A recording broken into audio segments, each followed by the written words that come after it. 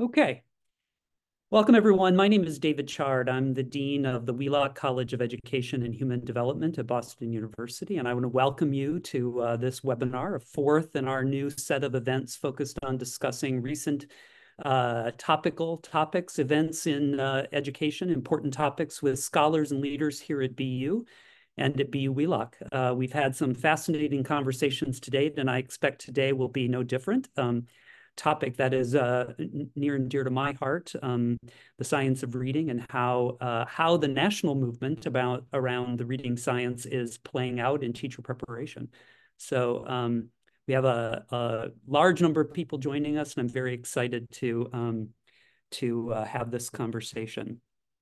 The focus of these webinars has been really on topics that are closely linked to our GuideStar. This is a mission, if you will, for our college. We're dedicated to transforming systems, in this case, public education systems that impact learning and human development for a thriving, sustainable, and just future in Boston and beyond. I don't think it is too difficult to understand the connection between literacy and the ability to thrive in our society. So I won't spend a lot of time justifying that for you. A couple of things about these webinars. We would ask that in the course of our conversation, if you have questions you'd like to ask of the panelists, that you put those questions in the Q&A. I will try to monitor the Q&A, as will my colleagues who are on the webinar with us, and we will either answer them in type or I may raise them with the panelists as we're moving through our conversation. So that's very important. I also want to encourage you to also make comments in the Q&A if you want. We will follow up if we don't answer your questions in the course of our conversation today. We will follow up separately from this if you've identified yourself and we're able to find you. This webinar is being streamed, so to you, it'll also be part of our YouTube channel at BU Wheelock. So if you want to follow up there or want someone else to see the panel because you think it's so interesting or informative, then we would encourage you to point them to our YouTube channel to find this webinar and the preceding ones. So now to the issue at hand and an introduction of today's speakers. I want to frame this topic about literacy and reading education a little bit. And this is a very hot topic. Many people are paying a great deal of attention and focus on the topic of early reading development. And of course, it's a critical topic. Parents and state policymakers across the country have been increasingly concerned about student reading proficiency, and their concern is justified. We know that success in early reading is a very strong predictor with a high degree of reliability about how students will do academically across their entire academic career. And the challenges have certainly got the attention of lawmakers and state leaders. Here in Massachusetts, for example, Governor Healy has proposed a major transformation in reading instruction in our schools due to the alarming number of children who are not meeting grade level goals in early reading and also struggle later with literacy as they get closer to graduation. And the performance on the MCAS, for example, has been very challenging for a lot of students. This is also a particularly personal topic for me. I've spent decades both doing research and technical assistance in this area, working with Reading First, now hate to admit it, several decades ago, but and still we struggle to implement strong reading instruction for all children. And I want to, we're joined today by two experts in this area, two of my wonderful colleagues at BU Wheelock that I want to introduce you to. And we're going to kind of get into this conversation about why this remains an important topic, why it remains challenging, and what we're doing about it at BU Wheelock, both through our research and scholarship, as well as our preparation of teachers.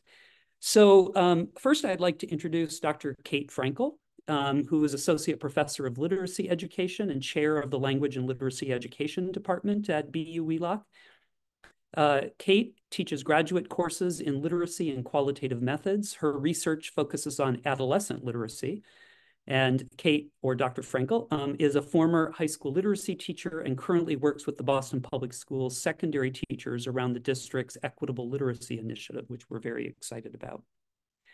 I'd also like to introduce you to Dr. Nancy J. Nelson, an assistant professor of special education at Boston University and deputy director of the National Center on Improving Literacy and the lead for Literacy Center.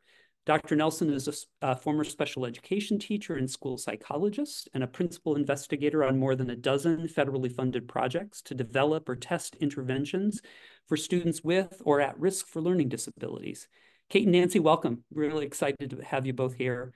And I'm going to jump right into our discussion and be sure to save time toward the end of the webinar for the audience. And as appropriate, as I mentioned, we'll thread your questions into our discussion as we go. And I definitely encourage you to share your questions through the Q&A. So let me get started with this question. And probably you're both going to have thoughts about it, but how to best teach students to read has been a conversation that has gone on for decades. And I'm curious why this remains a hot topic and relatively unsettled. And Nancy, why don't you take a shot at this? Sure, yeah. I mean, I think you hit on it from the beginning, right? This is a critical area of student development. It's something that we know is very important for their education and for a host of outcomes they might experience. But we still don't know a lot, right? There are things that we know about how reading develops, about what we should do instructionally, but there's a lot we still have to learn. I would also say that in the context of education, this idea of using research evidence is relatively new. So it's only been the last 20 years or so that we've actually had a strong push for teachers in particular to be adopting what we call evidence-based practices in classrooms and applying those.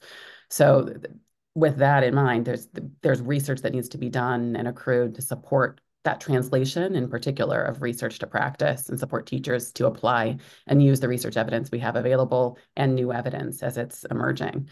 Another thing I would say is that we've historically worked in silos, right? Like I'm a special education researcher, I'm a special education teacher. I live in my special education program, but if I'm not collaborating with my general education colleagues, then we're not bridging those divides. So I might be focused on phonics as an expert related to how those early reading skills develop. But I have colleagues who are experts in other areas. And if we don't have conversations and listen to one another to share our expertise, then we're going to continue to work in these silos and not make much progress or change practice because teachers are only hearing one side of the issue at a time. Kate, I'm sure you have thoughts about this too. Yeah, no, exactly. Kate, jump in. Sure. I think so just adding on to what Nancy has said, I think a lot about how reading and literacy more broadly is deeply personal to many of us, maybe all of us. And I think that's because we use literacy to do things in the world. We use it to connect to other people and to connect to people who came before us through different practices that we might engage in with families or with religious communities. And also, I think a lot about how literacy is so connected to who we are, who we want to become, and how we relate to others. And so I think a lot of that contributes to people's real passion for the topic and wanting to make sure we support all of our children in being able to do great things with literacy. I personally experienced great difficulty learning to read.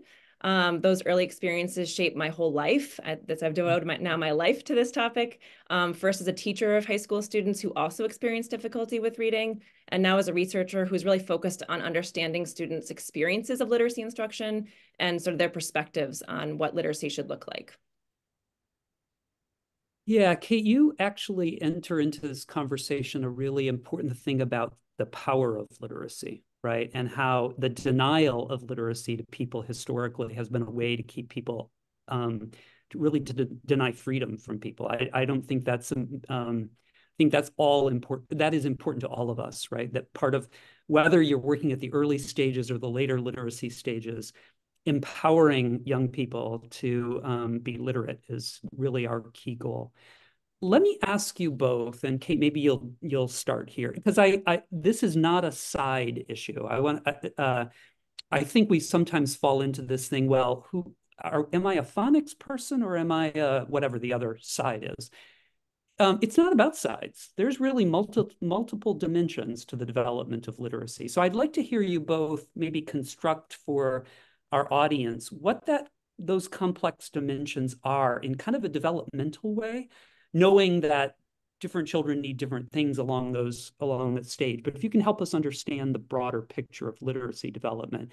And Kate, I'll let you start here, or maybe Nancy should start. You tell me who's best to begin that part of the conversation. Kate, go for it. I'm happy to get us started, and Nancy, I know, will fill in where I miss things. I think I appreciate that, David, and I think I hope that this conversation is a way to really push that the idea that we really, as teachers, as educators, as researchers, we really need to embrace the complexity of reading and literacy and work collaboratively across our various historical silos that Nancy was talking about, both in K-12 and university education, to move forward together.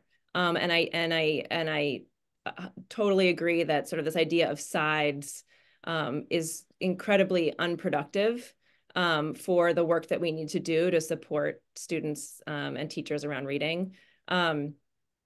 I think we also need to acknowledge the good work that has been done previously, as well as where we want to grow. That's part of our work, right? All of our work. So just to kind of give you like a specific example of this, I don't know anyone in literacy education who would deny the importance of phonics in learning to read English. Of course, phonics is important. So if we can take that false and I think extremely unproductive dichotomy of phonics versus no phonics off the table, and instead work together to kind of like lean into these harder conversations about that complexity and all the different things that go into literacy and reading, motivation and engagement, identity, vocabulary, comprehension, criticality, online comprehension, which is what some of our colleagues study. That's the work of education. That's the work of our College of Education. And so I think the collaborative work that we've done here at BU Wheelock, that we're continuing to do here, to have those harder conversations that span programs, departments, and areas of expertise, that's what gives me hope for kind of moving behind, David, what you were saying, sort of this idea of sides, or as we've famously called it, the reading wars. Yeah. War in general does not benefit anybody, right? And this is a great example of that in a more idea-focused area. But Nancy, what would you add to Kate's comments? Yeah, I mean, kind of going back to something I was saying a little while ago, an unfortunate side effect of academia and being an expert in a particular area is that you're necessarily narrow, right? Teacher education programs can only be so large. They only have so much time to teach candidates to go out and teach students to read. And so necessarily those teacher education programs and the focus of those programs, certainly they're informed by teacher preparation standards within a state and other guiding bodies, but they're really informed a lot by the experiences of the teacher educators themselves, right? And their expertise.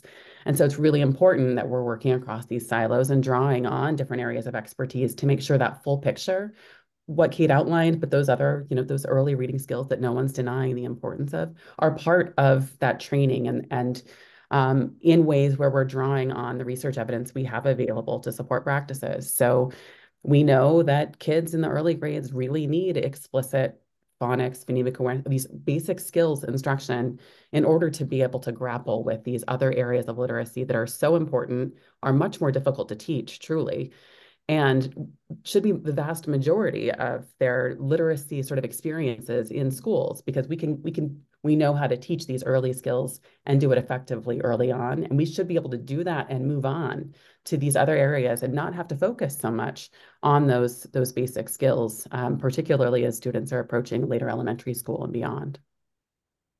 So I want to press you both a little bit about, so now we've got this developmental picture of, early skill development and then the complexities of literacy. It is possible, however, for an older child to also be experiencing challenges with some of those fundamental skills, right? If they have, for example, a learning disability or something that's making it more difficult for them, or perhaps is taking longer for them to develop those skills. Is that fair to say? Absolutely. I mean, we know that there are kids that are going to struggle with those skills across the lifespan, right? And there are strategies and approaches that we can put into place to at least lessen that struggle. That does require focus on these skills longer, but I think an unfortunate reality right now is there are more kids struggling or longer with those skills than we need to have struggling for, probably a host of reasons. Yeah, and I also want to point out, sorry, I'm editorializing, I apologize. No, great. But I also want to point out that you can be struggling with reading and also benefiting from the kind of dimensions that we were talking about what literacy offers you, even if you're not fully independent as a reader to begin with. And one of the questions in the Q&A is about librarians and their role in this. And Kate, I wonder if you would talk a little bit about the power of the librarian in children's literacy development or young people's literacy development. Sure. I mean, I think that there are so many different, as we were saying before, there's so many different dimensions of literacy, right? And so by talking about all those different dimensions, we're not mitigating sort of those foundational skills, but also children, young people, adults, all of us also often use reading and literacy as a way to learn about ourselves, find joy. Not everybody. I happen to have someone in my family who would say he doesn't love that part of it. But I think really thinking about ways of engaging students in story, and librarians are incredibly important for that. And making those connections and finding ways of engaging with text in really complicated ways too, not just if you think about reading as reading text, but there are lots of different ways to read. And thinking about that, I think is hugely important to this conversation. Yeah. So I'm editorializing again. I'm particularly proud of Kate and Nancy and their colleagues who have gone at this as colleagues in a serious way to look at our current teacher preparation programs to identify areas where there are gaps and to remedy those. And there's a question in the Q&A about how does pre-service teacher preparation address the research evidence? And how have you, why don't we just use BU Wheelock as the example, since it's what we all know best. How have you gone about this? Like, what are you doing to try to make sure that the teachers we're preparing are as well prepared as we can help them to be before they go into classrooms? So maybe I can just jump in because as you know, David and Nancy, we've all been really thinking a lot about this together, and so I can get us started. And then, so we mentioned previously that our main focus really has been at BU Wheelock has been trying to collaborate more intentionally across programs to support our current and future teachers that are in our classes, our undergrad and graduate classes.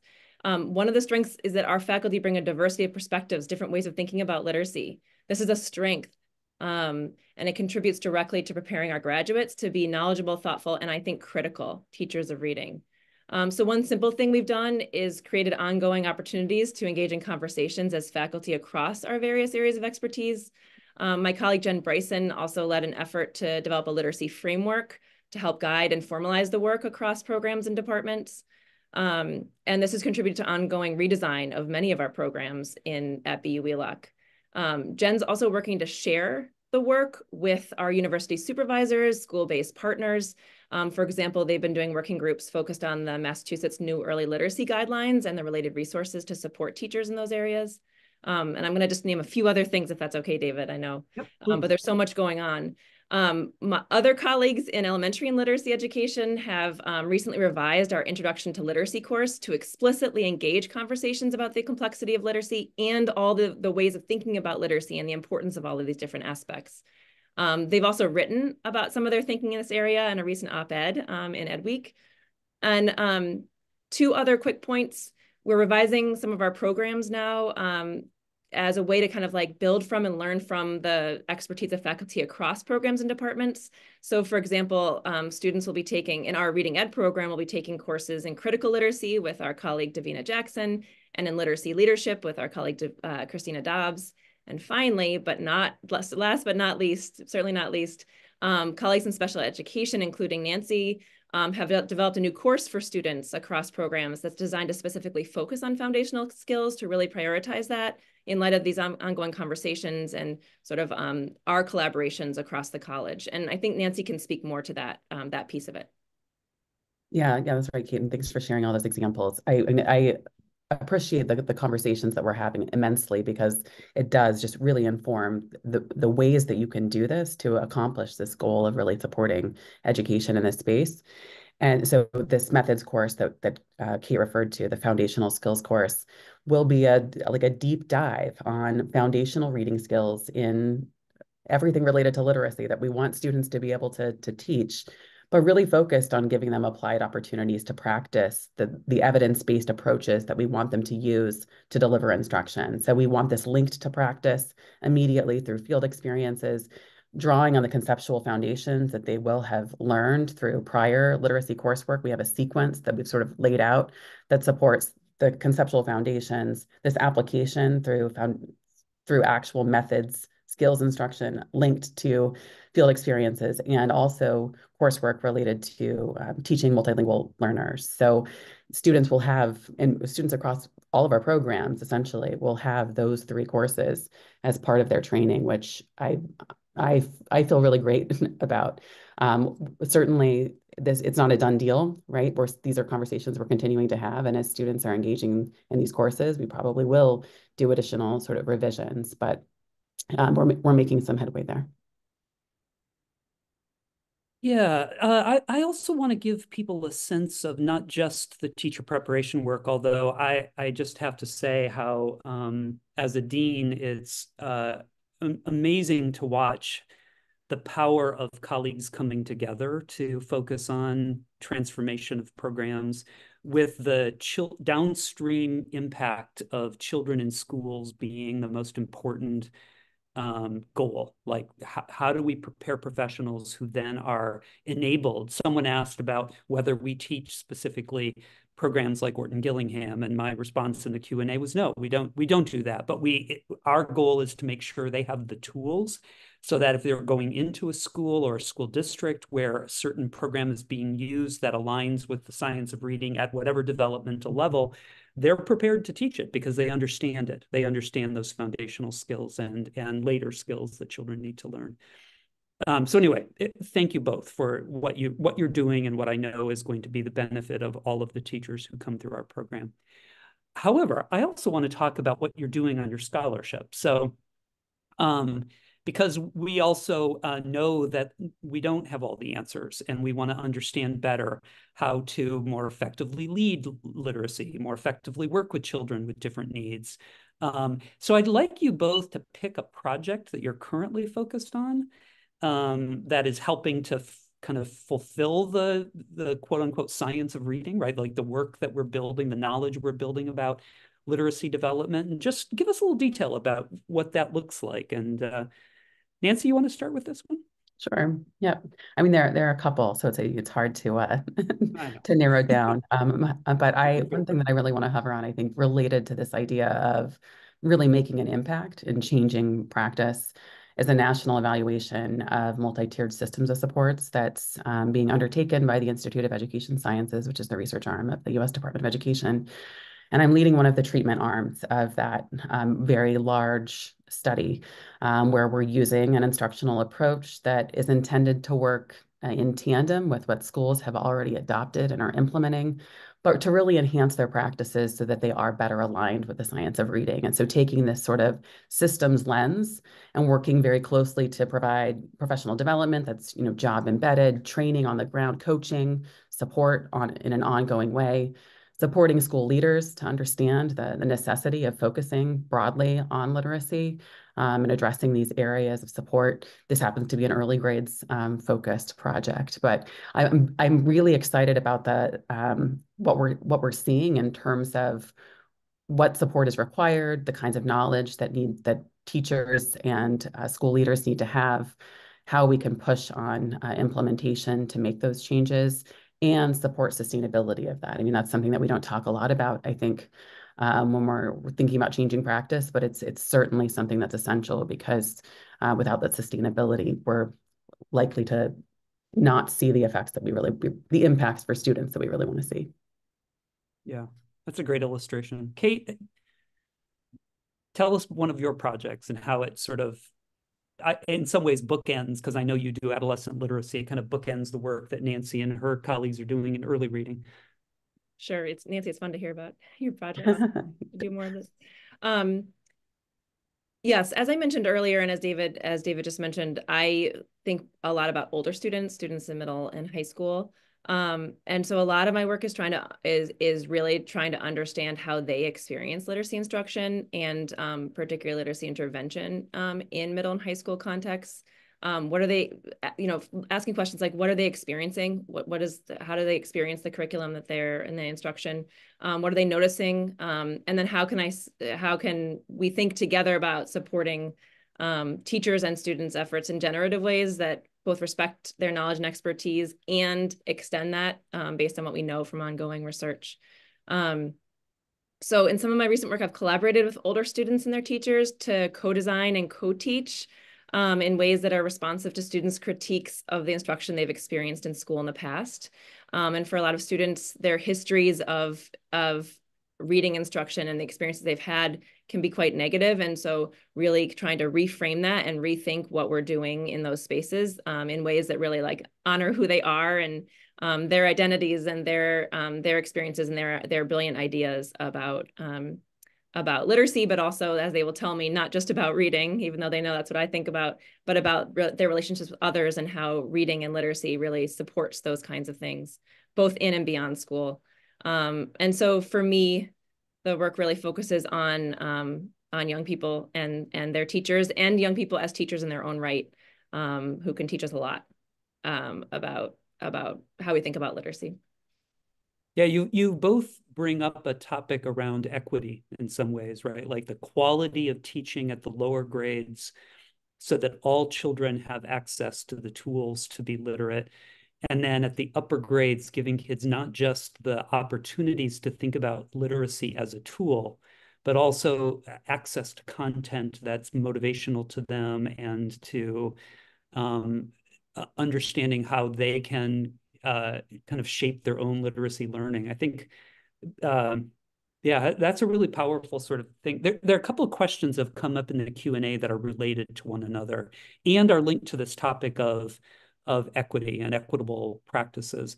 One of the questions has to do with gateway communities, and I'm assuming the question is really about communities where we have higher rates of children having challenges in schools for a variety of reasons.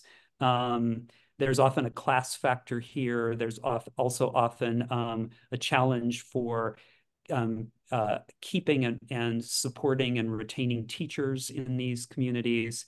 And I also think, excuse me, in some cases, it's related to language and first language versus second language.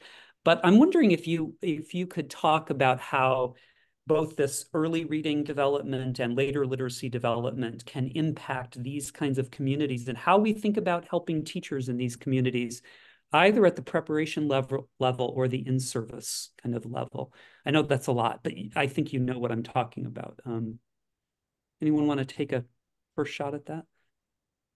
Yeah, sure. I'll jump in. I mean, I think everything that we're saying applies equally to these communities. So this issue, I mean, I do a lot of work in early reading, and I'm talking about, phonics and foundational skills instruction. But the idea that that is culturally insensitive or not going to take into account identity or background is a misconception, right? That's part of the work, and most of the work I've done actually has been in some of these communities that have been historically marginalized. So working with students to develop their early literacy skills because I see literacy as a social justice issue. So I know this is something, David, you have written about with colleagues of ours, and it's these things can't be mutually exclusive. So we want to be doing the things that Kate is talking about and the things that I'm talking about in concert in all of our communities. But it's really, in my work, most important in these types of communities to make sure that that we're giving everyone that equal footing and equal shot at all of the things we want for them in their lives. Yeah.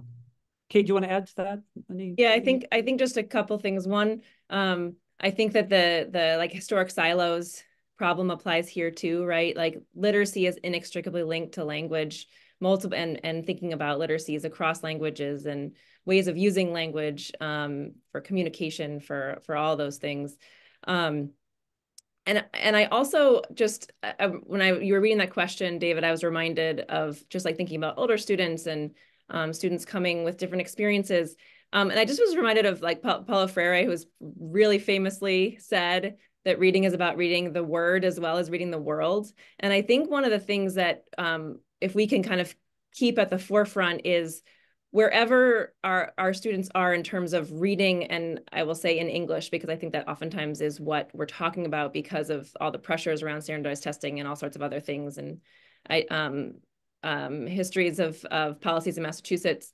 That doesn't mean they're not bringing all sorts of rich literacies, more broadly and understandings of the world. And so being able to make those connections both to sort of like connect to amplify those things and also support them in areas that make sense. Like, I think that's been a way for me to think about, to think less about what is lacking and more about what is and how that can be extended in collaboration with students. And I'm thinking here particularly about older students, but I think this applies equally to students across the developmental span.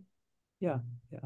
I mean, I taught internationally for a number of years, and in languages where students were both developing English literacy and spoken language in their mother tongue, but there was no written products for them to sit and read. That had not been developed yet. I think there's more of it today than there was in the 1980s when I was there, but their first language did not have a rich literature. It was not the Bible, and a couple of other seminal pieces were available, but it's only now that there's more catch up, right, in literacy access in those other languages. Great examples. Thank you, both related to your research. I want to go back to a kind of more of in a few minutes we have left, and there are a couple of questions remaining in the chat that I'll try to, in the Q&A, I'll also try to get to. But there's a lot of new evidence-based sort of adopted policies related to evidence-based reading instruction. And as I mentioned earlier, there's an initiative on the part of our governor in Massachusetts to transform what we're doing in teacher preparation, but also in instruction in schools. But I'm wondering what advice you would have for state leaders who are getting ready to, and we can be very specific to Massachusetts, but who are getting ready to think about how to use the funds that are being invested in helping to improve literacy outcomes for all students. Yeah, I mean, I think there are a number of things that we can do, or we can try and to advocate for, to support the use of these funds for literacy development.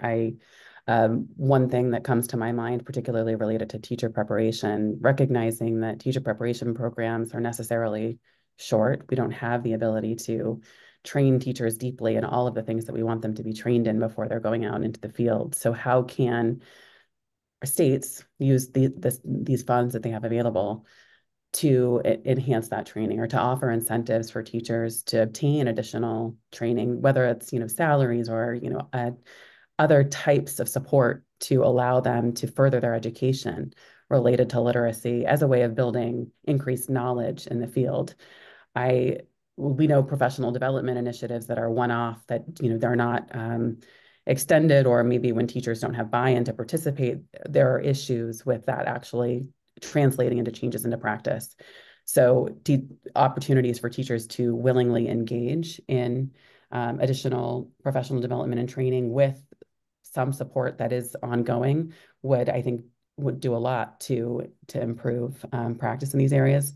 I also tend to be someone who believes that we should have a little less local control related to some of these types of issues, and do think it would be wise for states to provide more guidance about what schools should be doing related to literacy, not to mandate particular programs or a specific assessment, or to sort of hog-tie teachers from being able to implement effective practice, but to really support them in that work to adhere to what is effective practice, rather than utilizing resources maybe that we know are not informed by the best available research evidence.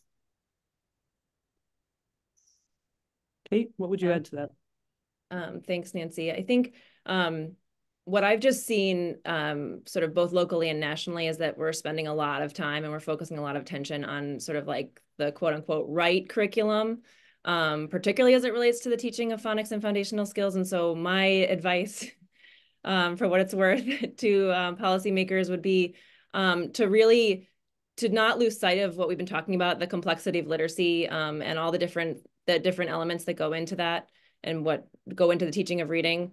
And I think this includes, and Nancy, I think you were speaking to this includes investing in the time and space for teachers to engage in collaborative learning that's responsive to their local context and their students, and to Nancy's point, like to support that work, but to also be responsive to teachers' knowledge and expertise as well, and their knowledge of their context. I also think we need to pay a little more attention to the systems and structures that play a major role in how a curriculum or a program is taken up within a particular school district. We don't talk a lot about those things and how they can really like shape what happens on the ground. And finally, I think you all probably won't be surprised given what I've spoken to before, but I think we needed to take much more seriously the voices and perspectives of students. And also their teachers, listening to what students have to say about their experiences and making adjustments to curriculum and instruction based on that. I think oftentimes policy decisions are made based on sort of data that lends itself to more quantifiable outcomes. And of course, that information is super important, but so too is some of that qualitative and process data that helps us to understand like how things are actually working for young people in schools. And what we might want to shift based on maybe some of those insights. So I think ultimately we just need to get better at creating sustainable processes for continuing to work on this together. This is not something that's going to sort of end with the perfect curriculum or the next product. I think it's really something that we need to build in to engage in together over time and to have the hard conversations that we've been talking about across these silos. Yeah, there are a couple of questions I think that are related to what you all are talking about. One is that we often see scientifically based reading instruction reduced to a phonics versus no phonics kind of conversation. And I think you've both highlighted why that's problematic. But I do think that the question is how do scholars and teacher educators impact that conversation? Like, what should we be doing? I think one of the answers is we do these kinds of events, right? We have webinars where we invite people to come and hear what the work is being done in schools, and the relationship between researchers and teachers and schools. But other thoughts about that? Like, how do we get away from this dichotomy, which is a false one? Yeah, I think it's got to be elevating these conversations. I mean, so using where we have platforms, so this webinar being one of those, but the National Center on Improving Literacy being another space where we can elevate the conversation, serving as an exemplar for other programs. We actually had a program from another state reach out to us about coming to visit to see what we were doing, to learn about sort of how we were revising our literacy preparation programs so that they could take that back to their state and enact it. And I think providing more opportunities for that, or elevating that is an option for folks, is another way to think about how we can get the word out about the fact that these aren't isolated conversations. I think the other thing I would say that's really important, that it is becoming, I don't know, increasingly apparent to me, is the idea that we need to listen more and ask more questions rather than making assumptions that we know what someone is talking about. So because I have expertise in a particular area, I necessarily talk about what I have expertise in, but that doesn't mean that I don't think the other things are important. And so certainly I have a responsibility to communicate that more effectively, right? But I also want my colleagues, and I want it to be heard, that this notion of making assumptions about what you think someone's talking about when maybe you're not actually sure is worth asking about and listening to more. Yeah, there are now all kinds of questions in the Q&A that I will not be able to answer. So I'm just going to get at one that I think is related to, Kate, your comments about listening to learners. And the question is, how do we get students, perhaps students who have been marginalized in their literacy development by their previous experiences, but how do we get them to own these practices? Like both the skills and the sort of broader tool of literacy. Like, how do we help them own it? It's a great question, I think. Yeah, so it's a big question. So maybe one thought on it. I think it's really important that when we think about reading instruction, literacy instruction across all ages, but particularly for older readers, that we help them to see purpose in what they're doing, that it's not decontextualized from what they care about and the things they're thinking about. I mean, ultimately, the purpose of literacy should be, I think we would all agree, is to read, to be able to read in order to critique text, take action in the world, change the world. And I think sometimes that connection isn't as clear in contexts where students don't have an opportunity to see how those things relate to what they care about and what they want to do as people and the relationships they want to have. And so I think that authenticity and that sort of purposeful engagement in literacy is really important. Yeah, thank you. Thank you both for your candor and what you've shared today. There are a couple of comments. One about the importance of libraries again, and that there is a market for literacy materials, and we should not forget that people make money off of this, and that sometimes the money-making component of this becomes more important than the actual outcomes, and we don't want to forget that. Because I think that can actually be a detriment to what we're trying to achieve. There's also a question from the chair of our Dean's Advisory Board here at Wheelock, which I think is a particularly important challenge to the two of you. And that is, how do the programs that you're engaged with and the work you're doing interact with our leadership preparation programs? So that the people we're preparing to be school leaders are also going into schools and enabled to do better work in terms of leading groups of teachers. Does anyone want to say anything about that? Otherwise, because I don't know if personally, I don't know if we're doing any intersection there, but it's a great idea. So one thing I'll just say is we have a reading specialist program that, a reading specialist, like it is a type of leadership role, ideally. But I also say that question prompts me to think, we've been trying to be really interdisciplinary in our thinking in our college about how to approach literacy, but maybe we need to be even more expansive in how we're thinking about that in terms of engaging even more programs and departments to really think about that as a sort of a college-wide approach, which is exciting. Yeah. There's a question in here that I'm not going to be able to get to from Andrew that we're going to take down because it could be its own webinar focusing on multiple literacies, digital literacy, which we have expertise at Wheelock on. So Andrew, stay tuned. We may actually take your question and turn it into its own webinar. I want to, because in interest of time, I want to thank you, Kate and Nancy, and all of our participants for joining us today. As I mentioned at the outset, this webinar, like all the others, will be on our YouTube channel. If you go into YouTube and Google or whatever you do, search for BU Wheelock. We want to make sure you're able to share this and other webinars with colleagues and friends. I want to encourage you to highlight other ways in which you might get involved.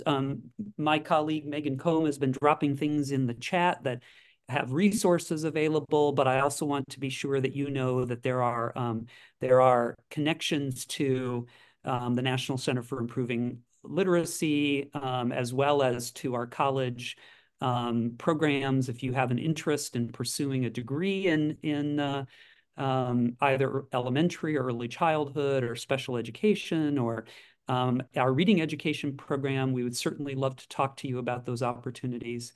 And then I also want to tell you that there's a QR code that we're putting on screen about future webinars. I'm excited for one coming up in mid-February, focused on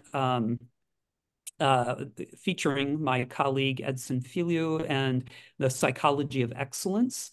And this is really about excellence in every kind of field and work. Like, how do you think about thriving in the work that you do? And we would love to have you join us for that webinar as well. So again, Kate, Nancy, thank you. I want to thank Mary Ellen Medallo and Megan Combe for being fantastic facilitators of this process, and want to thank everyone who joined us today. Have a great afternoon. Bye-bye.